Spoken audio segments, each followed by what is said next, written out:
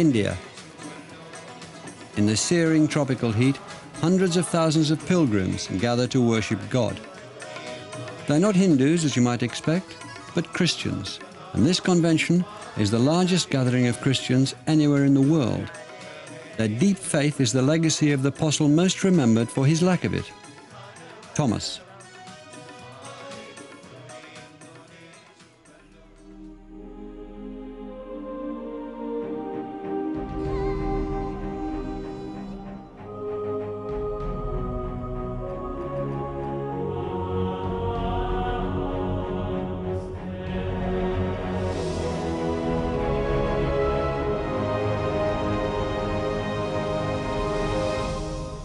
The name Doubting Thomas has become a byword for disbelief and skepticism. Yet the truth about the Apostle Thomas may be much more complex. From the very start, he alone declared a willingness to die with Jesus, and a recently discovered gospel claims Thomas was chosen to receive the secret sayings of Jesus. By evangelizing India and possibly China, it may have been Doubting Thomas who took the message of Christ further than any other apostle. It was an odyssey that spanned 4 decades and would push him to the limits of his faith and physical endurance. Adventurous, unwavering and bold, this is not the Thomas most people would recognize. To really understand him, we must travel back to the hills of Judea, where the story of Christianity and Thomas began. Jesus had summoned a group of followers to accompany him as he preached. One of them was Thomas. At first, he remains in the shadows. We really know nothing of the background of Thomas. I mean, some of the others are right, at least 4 of them are identified as fishermen, but about Thomas we don't. Were he a fisherman, I suspect it might have been mentioned, but he could have been a farmer, he could have been a carpenter like Jesus himself, any of the sort of lower middle class trades in Galilee. When Jesus is put at risk, Thomas finally emerges. He's blunt, confident, and leading from the front. The Jewish authorities threatened to kill Jesus if he dared to visit his dying friend Lazarus. Thomas has no doubt about making the ultimate sacrifice alongside his master. He says to the disciples, "Let us also go, that we may die with him."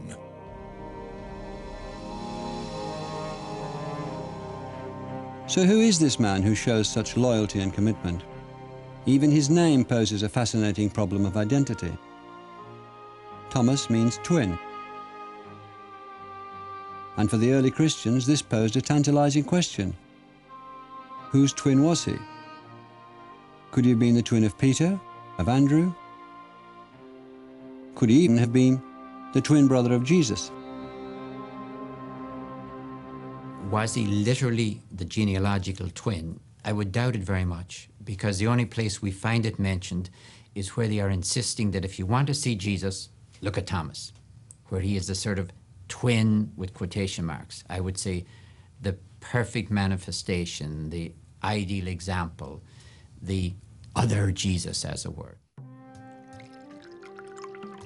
Whether joined by blood or not, Thomas enjoyed a close relationship with Jesus, even if at times he failed to comprehend the true meaning of his words. At the Last Supper, Jesus talks enigmatically about where he's going. The disciples are confused. Thomas said to him, "Lord, we do not know where you are going. How can we know the way?" Jesus said to him, "I am the way, the truth, and the life." Is this where the doubt sets in?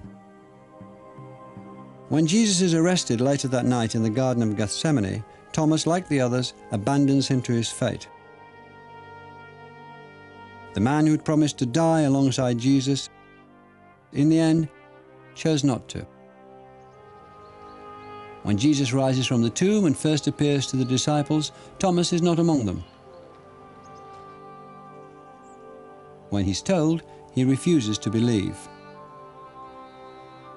"Unless I see the marks of the nails in his hands, and put my finger in the mark of the nails, and my hand in his side, I will not believe." And so Thomas then became almost a hero of doubt, that one of the apostles doubted, so it was all right for us to, almost.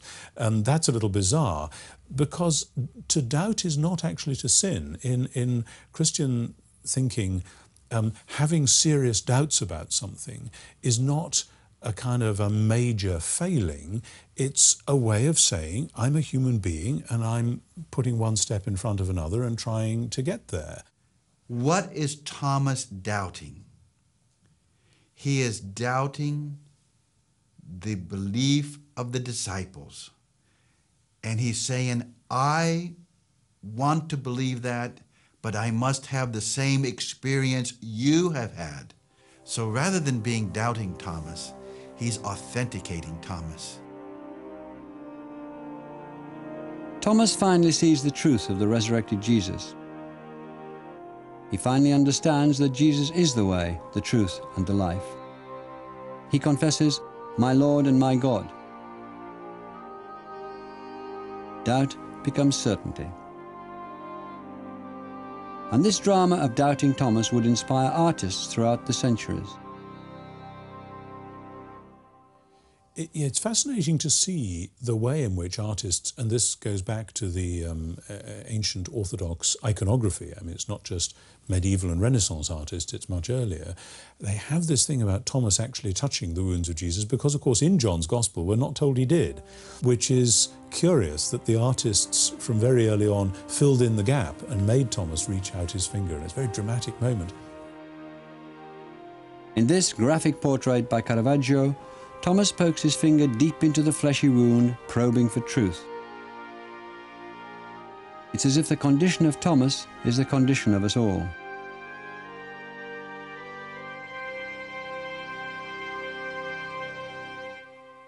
With other apostles, Thomas meets the risen Jesus for the last time on the shores of Lake Galilee.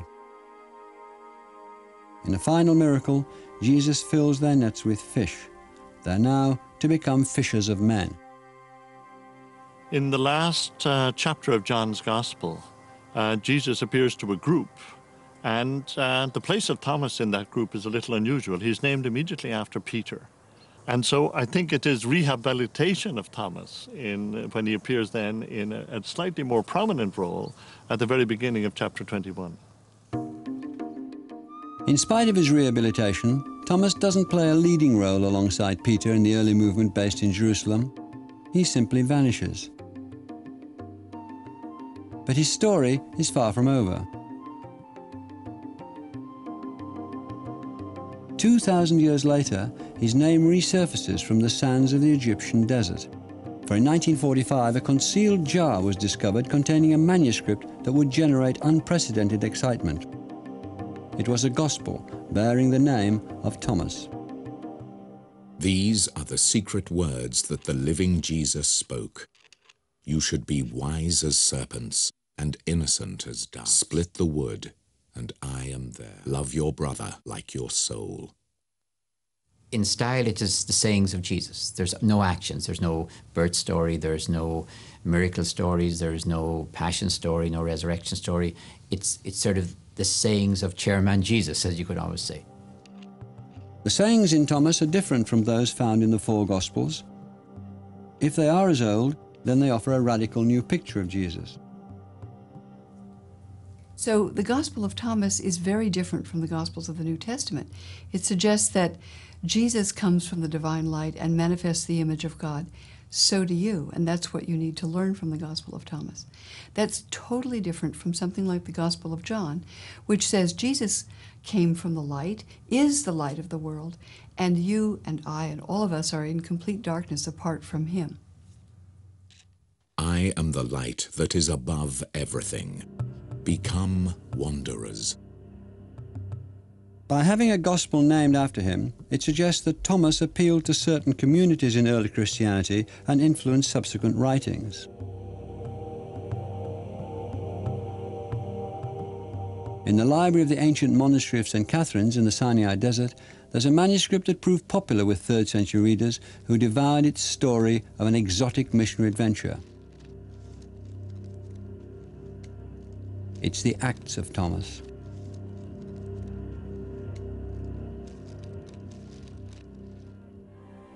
At that time, we, the apostles, were all in Jerusalem, and we portioned out the regions of the world in order that each one of us might go into the region that fell to him and to the nation to which the Lord sent him. By lot, then, India fell to Thomas. He did not wish to go, saying that he was not able to go on account of the weakness of his flesh, and how can I, being a Hebrew man, go among the Indians to proclaim the truth? The Acts of Thomas is an Oriental romance, but it may be based on truth. That Thomas turned his back on missionary activity in the West and instead carried the message of Christ to the East.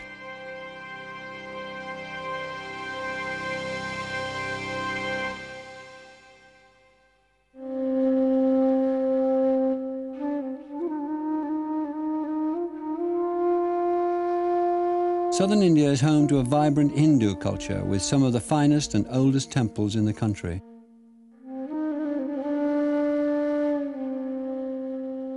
It's also home to a large and confident Christian community. They don't owe their existence to Portuguese missionaries or the British Raj. Their roots are not found in Lisbon or Canterbury. They consider Thomas to be their founder. They consider he came here 20 years after the death of Christ. But if the other apostles travelled within the borders of the Roman Empire, preaching in its major cities of Corinth, Alexandria and Rome, why would Thomas choose to go east? I think it's a very Eurocentric attitude that all roads led to Rome. Some roads led to Rome, clearly, and Judea and Palestine was part of the Roman Empire. But a lot of the economy of Palestine looked eastwards. So St. Thomas wasn't a sort of, emissary of civilization going to outer black India. He was someone from the provinces going to a much richer civilization. According to legend, Thomas sailed to the Malabar coast, to the region now known as Kerala. The exotic world that hugged the shores of the Indian Ocean would have been a revelation to someone from the deserts of Judea. Its rainforests were home to extraordinary wildlife. Its land produced unusual fruits and spices. Indeed, Thomas would have travelled the spice route to India that was exploited by the Roman merchants. You needed a large ship to do it because it was a turbulent journey, making use of the monsoon winds, which obviously were high buffeting winds. You couldn't do it in a tiny dinghy. You needed a proper large trading vessel. And you also needed to be able to make the act of faith. You had to leap out into the open ocean. The place where Thomas first landed is today known as Kodongula, and it's the site of a major shrine commemorating him. But once there, would his new message of salvation be accepted by the local Hindu population? India was not such a hostile place to foreigners. We have been a very hospitable place, and religious traditions like Buddhism and Jainism had flourished here. So Thomas came to a place which was already ripe and sensitive with spiritual ideas. Fundamental to Christ's teaching was that God's kingdom was open to all. India would present a unique problem for Thomas's mission with its rigid caste system dominated by Brahmin priests. It's quite possible that Thomas took the view, as did the later Portuguese, that if you were going to convert India, you should start at the top of the caste pyramid and convert the Brahmins, and then work downwards. Because if you started with a lower caste church, India being as rigidly hierarchical as it's always been socially, that you weren't going to get the upper caste converting at all if you started with the Sudras, with the untouchables. One day, approaching the town of Palayur, Thomas encountered by a pool Brahmins believing that by sheer will of faith they could stop water in the air.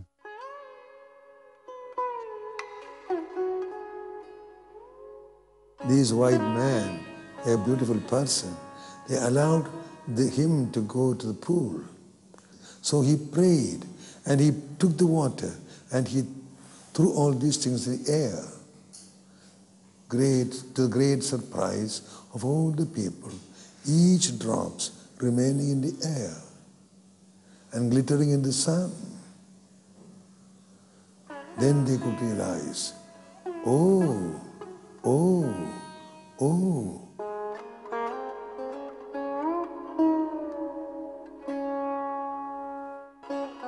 Thomas journeyed along the labyrinth of backwaters that linked village to village.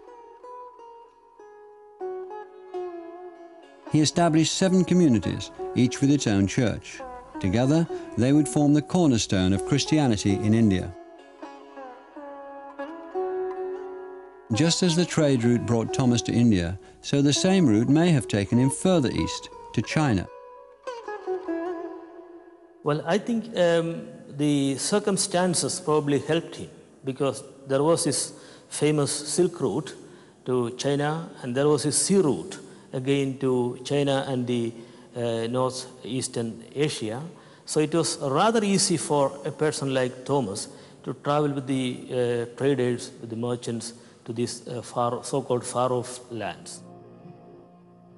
If it's true that Thomas brought Christianity to China and became the apostle of the Orient, he would have been responsible for taking the word of God further than any other apostle. His final journey took him to the hills of southeast India. He'd settled in the town of Malapur and was now too old for further travels.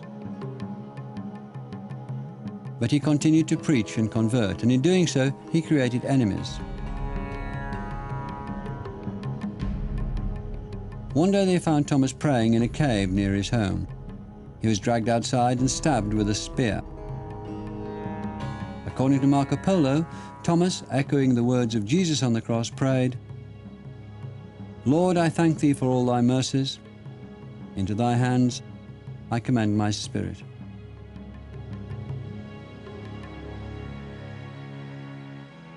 Thomas was martyred in AD 72, 20 years after he first stepped ashore in India, and the place of his martyrdom has become a center of worship and pilgrimage.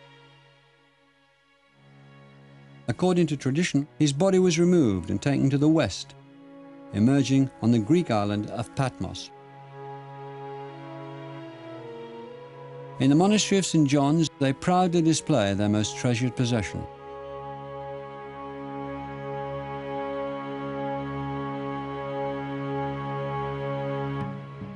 It is, they believe, the skull of Thomas. Although his bones may be in the West, for Thomas's Christians, his heart still beats in India. In Kerala, you can see the legacy of Thomas everywhere. Lively Christian communities, a unique architectural heritage, and over 6 million adherents.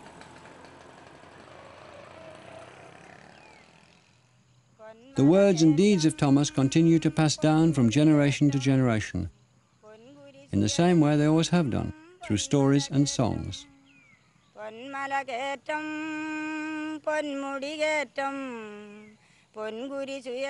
Thomas himself told the story of Jesus as a first-hand witness.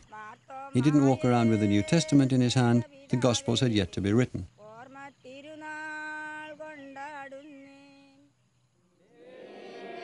Christians call Kerala God's own country.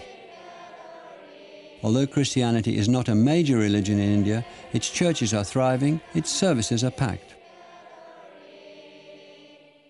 The Church of Thomas accepts all castes from gold merchants to Dalits, the untouchables.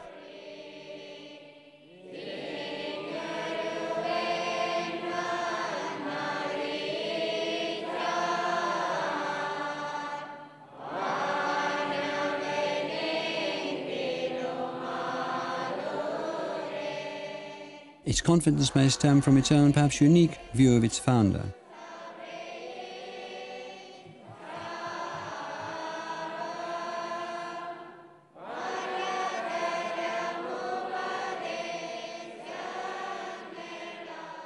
The Western attitude has always been of Thomas the doubter, of Thomas as the man who questioned the risen Christ, who wanted evidence before he believed it. In India, there's a very different attitude to him. They emphasize the fact that he was the first person to explicitly state Christ's divinity. he said, "My Lord and my God." So I don't agree with those people. Any person is going to say that St. Thomas was doubting Jesus Christ. No. No. He was the person who promised, who encouraged the apostles, let us go and die with him in Jerusalem.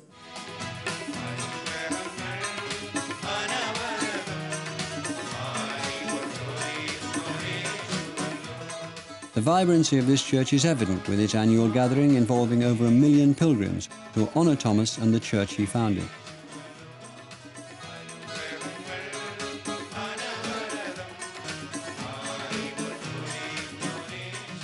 And when the convention is over, they'll return to their homes in all corners of India and in all corners of the world.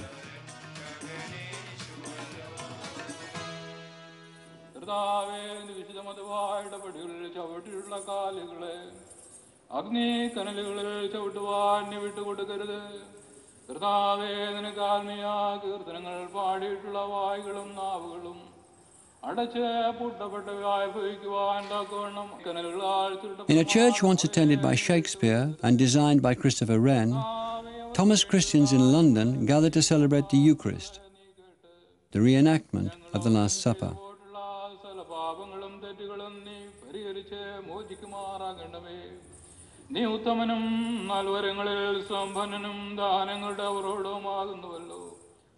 We've forgotten that Christianity was originally an Eastern faith, every bit as Eastern as Judaism, as Islam, and indeed Hinduism and Buddhism. It's an Eastern faith that travelled west. And St. Thomas, as the possible twin of Jesus, as certainly one of the 12 apostles, was the apostle who went east. And I think he's the vital symbol of the other half of Christianity, who we've completely forgotten about in the West.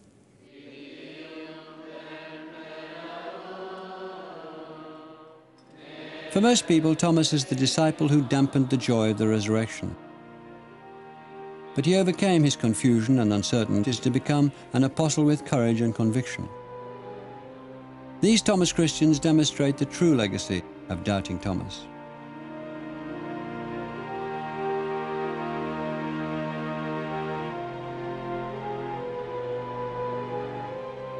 Next week we return west to tell the story of two friends who became apostles, Philip and Bartholomew.